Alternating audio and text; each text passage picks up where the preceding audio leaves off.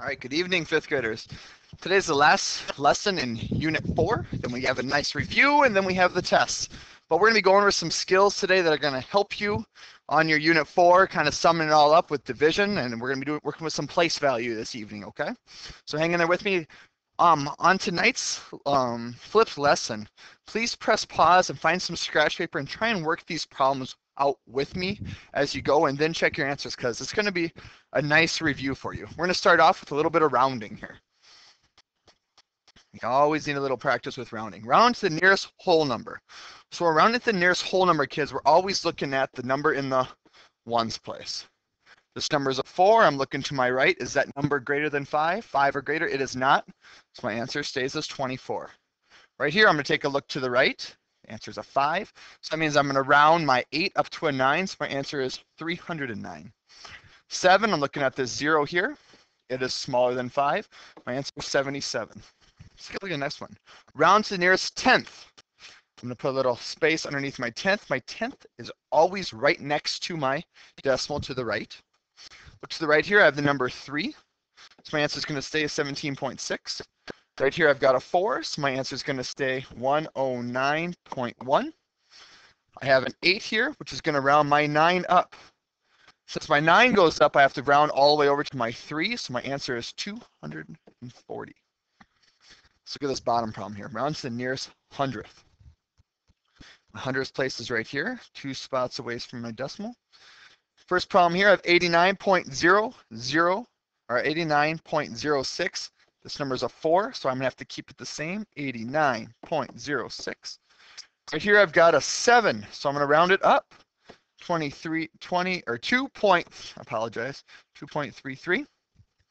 This 9 is going to round my 0 to a 1, so I have 645 and 100th. Let's keep going here. You are organizing a trip to a museum for 110 students, teachers, and parents. If each bus can seat 25 people, how many buses do you need? Now keep in mind, we're dealing with people here, so we're going to have to do something with the remainder, right? I have 110 students. I'm dividing it by 25 people that can sit on each bus. So each bus can only hold 25. 110 divided by 25. Markers here. Once again, press pause, because I'm going to be working this out so you can kind of see how you're doing with these problems. And if you're struggling, of course, you have to ask when you come into class tomorrow, and I will be right by your side to help you out, okay? 25 goes into 1 0 times. 0, subtract 1, bring down the 11. Can 25 go into 11? It can't. 25 times 0, subtract 1, bring down the 0. How many times can 25 go into 110? Well, I know 25 times 4 equals 100. Go times 4, 25 times 4 is 100. Subtract, get a 10. I'm going to keep this as a remainder 10 because I'm not chopping anybody up for this field trip. You know what I mean? I'm not going to get a decimal of a person. So as we see here, we need 4 buses, but we can't forget these 10 people. So we are actually going to have 5 buses for this trip. I want to be on this bus with 10 people. That way I have more legroom. Okay. Let's keep on going. Now we have some place value. Let's take a look at this place value here. I don't have any decimals in the problem. My decimal is right here. I've got a comma right here. I've got a comma right here. Keep this in mind. The digit in the thousands place is a 6. Got a 6 right here in the thousands place. This problem is done. The digit in the ones place is the sum of the digits in a dozen. A dozen is 12. The sum of the digits is 1 plus 3. In the ones place, my answer is a 3. This one's done. This is how you solve these, kids. We always get intimidated in class when we have a place value page like this because you see all the words and you automatically raise your hand because you don't want to try. Just please take your time on each one. The digit in the millions place is 1/10 of 70. Well, if I were to take 70 and divide it by 10, I would get 7. The millions place is a 7. That one's done. The digit in the hundred thousands place, that's right here, is half the digit in the thousands place. That's right here. Half of 6 is 3. This problem's done. The digit in the hundreds place, which is right here, is the sum of the digit in the thousands place and the digit in the ones place. My thousands place and my ones place is a 9.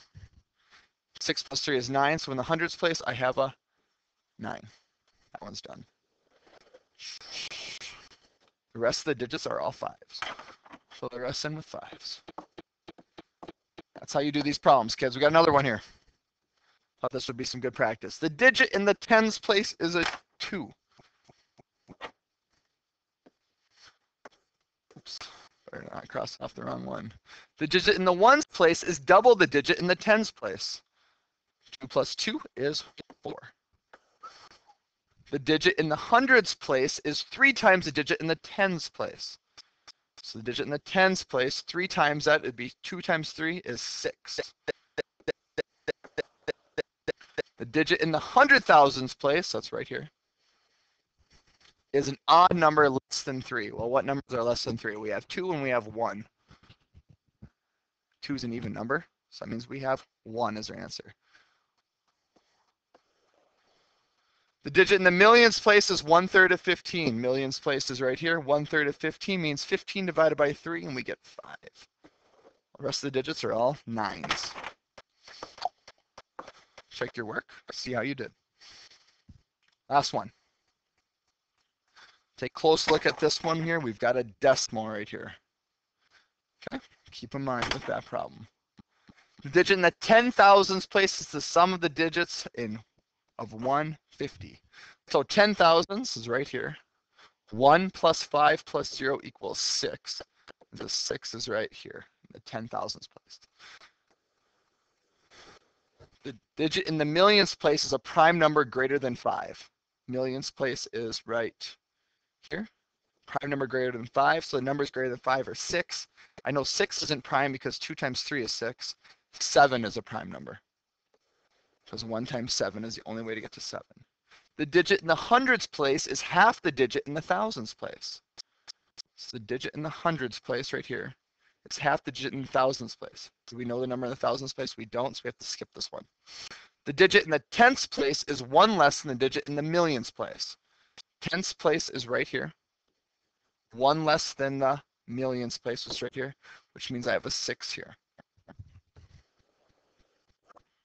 The digit in the thousands place is 2/5 of 20. 2/5 of 20. Well, 1/5 of 20 would be 4. So 2/5 would be 8.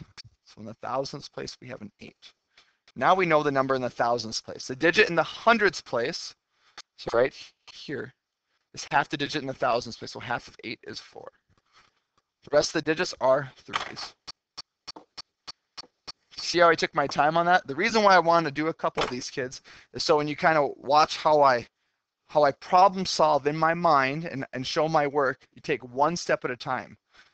What would have happened, a lot of times what I see during the day when you're working on your assignment, is when you get to this problem right here, the digit in the hundreds place, all of a sudden you raise your hand automatically because you're like, Mr. Green, there is nothing in the thousands place. You're correct. That's why you have to keep on working, and then you might have to work your way back. Hopefully this helped. Look forward to working with you in class tomorrow, okay? So just take your time when you're dealing with place value and, of course, division.